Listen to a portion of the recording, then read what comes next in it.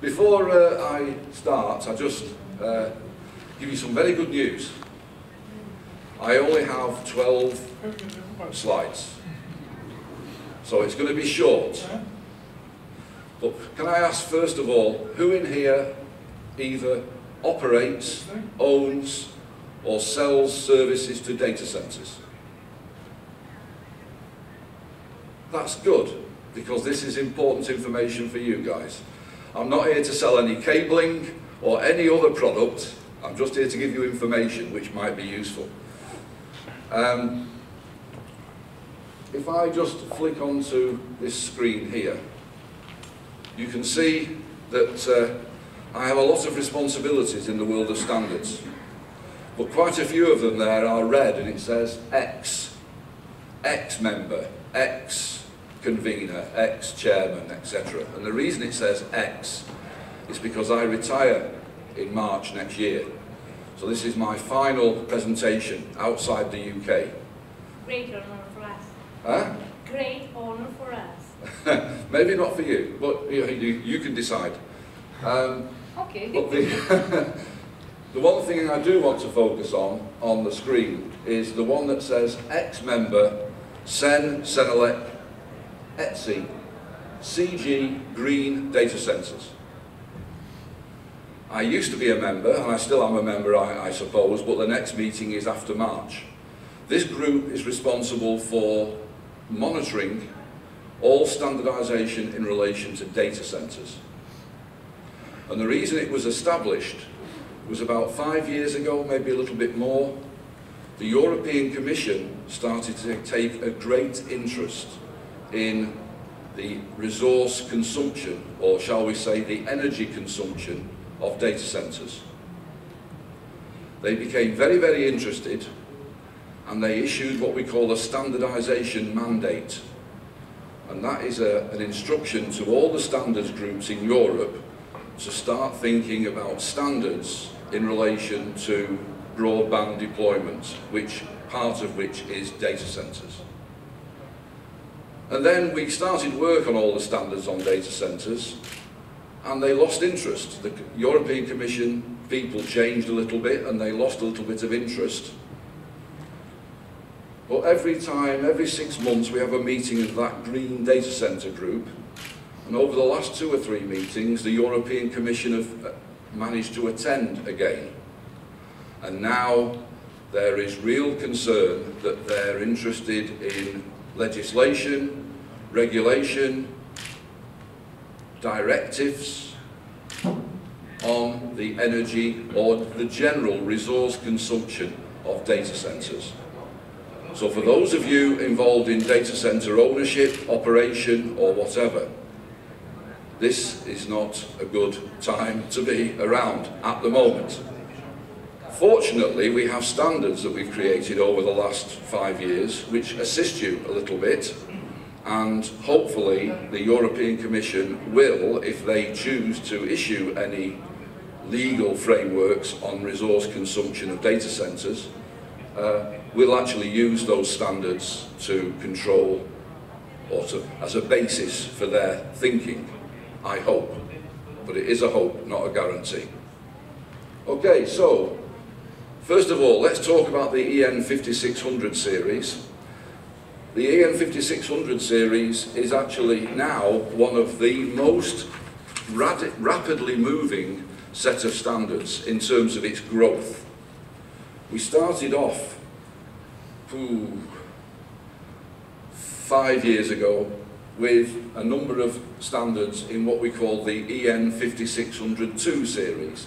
And you can see the 5600-2 series there: power supply and distribution, environmental control, telecommunications cabling, building construction, security systems. Those standards were produced, as you can see, published in 2014, and most recently the top 3 have been updated, revised in a significant way in 2019. You will also notice that they are also listed with an ISO IEC reference, because the ISO IEC guys said, oh, these are wonderful, we like those documents, can we put them into the international standards world? which they then did. Even the Americans are very keen on these documents. One of the real reasons the Americans are keen on these documents is because they give the ability to assess a data center in terms of its availability and viability, which does not rely on a third-party certification scheme. In other words, anybody can assess a data center under these standards without spending 50,000 euros on a certificate from one proprietary system or another, without mentioning any names. So we have three areas: design for availability, design for viability, how viable are they a good data center, and then finally we've got operation to maintain availability and viability. And the reason I mention these is because what people have not been talking about today, that at least I have not heard people talking today, is that if you want a very high availability data center, you will generally use more energy. And that has to be taken into account in any assessment by any organisation wishing to discuss energy consumption. So, at the moment, the ones in yellow, those are the ones that define availability, and I'll give you an example. There's an example of the objectives of the different availability classes, whether we're talking about power supply or power distribution, environmental control or telecommunications cabling. As you go down, as you go across the screen, you get much more complicated designs, higher levels of availability. But we are talking about the availability of the infrastructure. I noticed the title of this group, Data Center Infrastructures, Networking and Services. Well, these are infrastructures. So if I go to the trouble of building a Class 4 environmental control system, but only a Class 1 power supply system, I can say exactly what I've done. But overall, you will have a data center with an infrastructure Class 1. It's the lowest class that's applicable to any of these, which defines your solution. So those are the rules or the objectives of the latest 2019 documents. I'll give you a very quick, I'm not going to go through these, but these are examples meeting those objectives. This is just for power supply. There's another one for power distribution, there's another one for environmental control, and the telecommunications cabling one hasn't changed since 2014, but is now being reviewed for publication probably in 2021.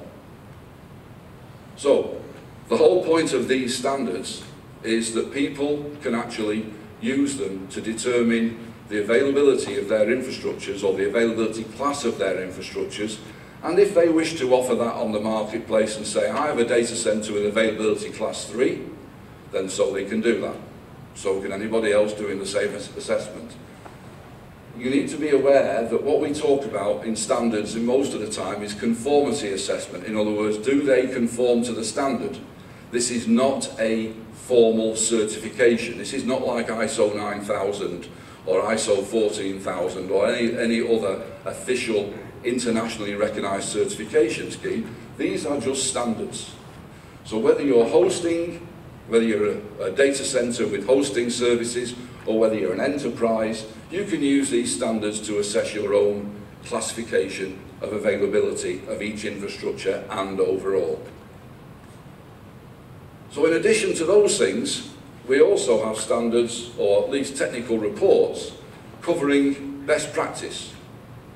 And the best practice for energy management is based on, now no longer has a linkage to, but it's based upon the Data Center Energy Efficiency Code of Conduct practices.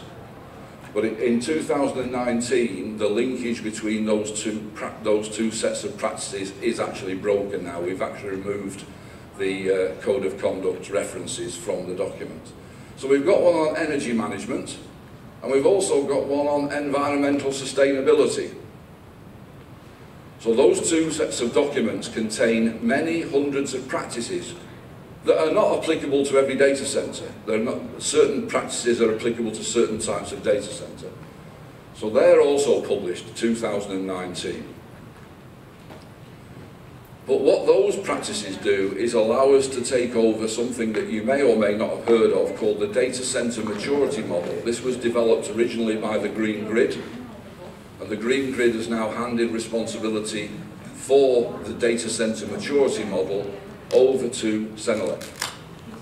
And we are in the process of producing a document called Technical Specification 5600-5-1, which is built on those practices that I mentioned on the previous two slides. So a particular data center could review their achievements against any of those practices and describe themselves as having a maturity level. This isn't new, but it's new in terms of standardization.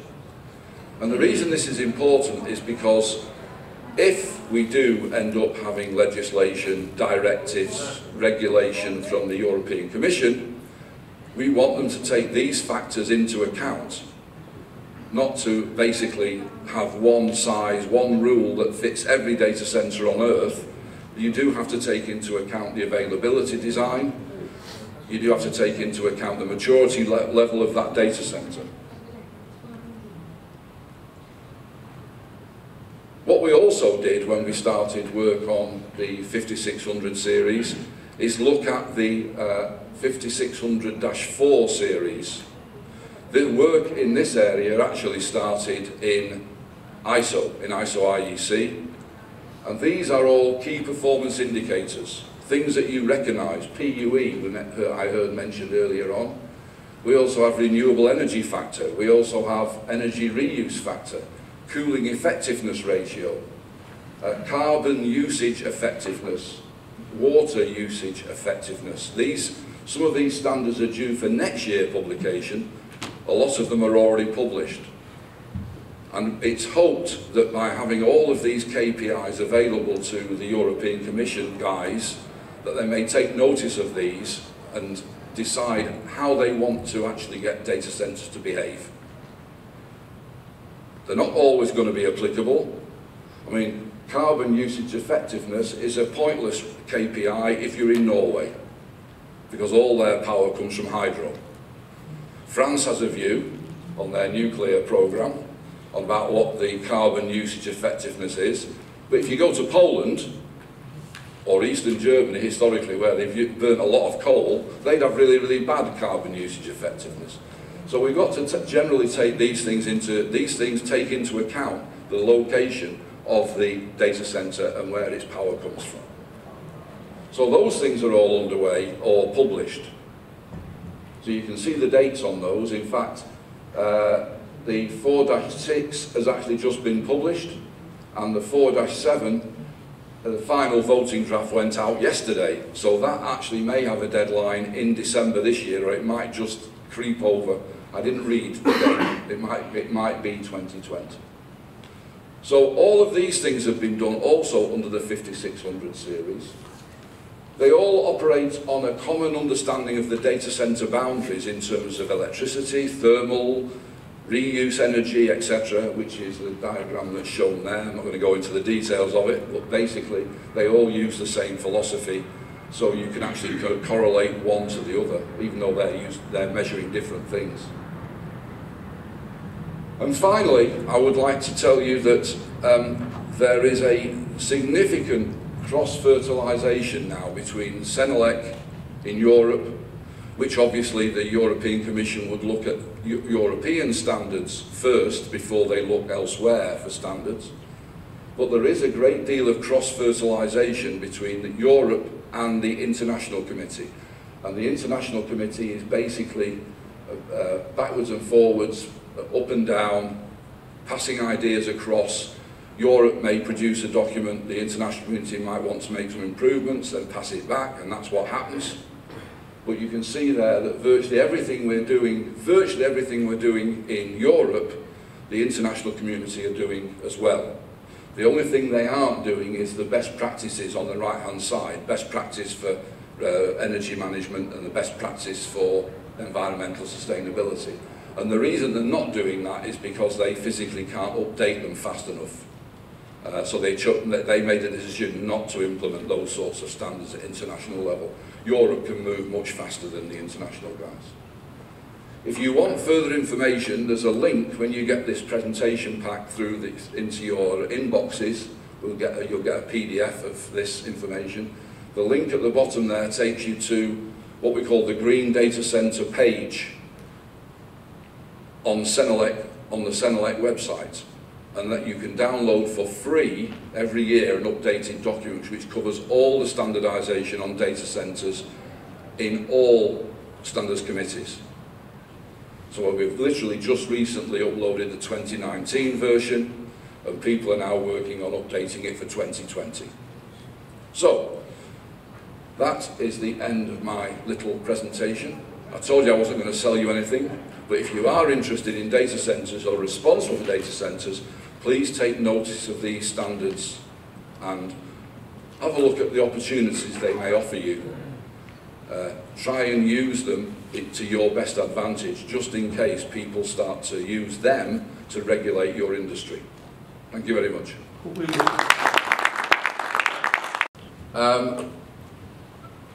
It depends what you want to do. They are standards which you can look at and say, I've checked the design of this data center, let's say power supply.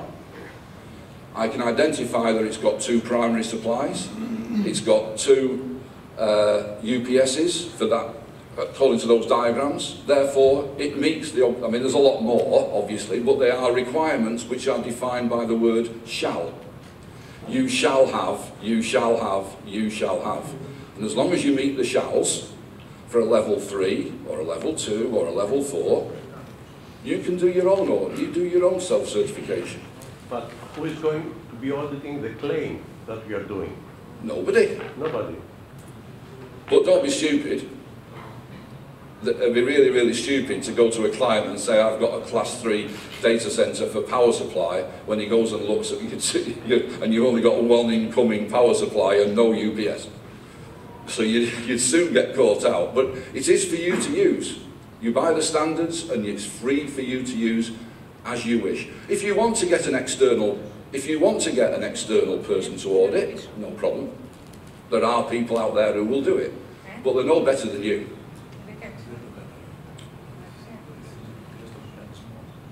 That's why standards are written. It's not a certification scheme, it's just a standard. Thank you. Any more questions? I'll leave you to get on with the rest of the day.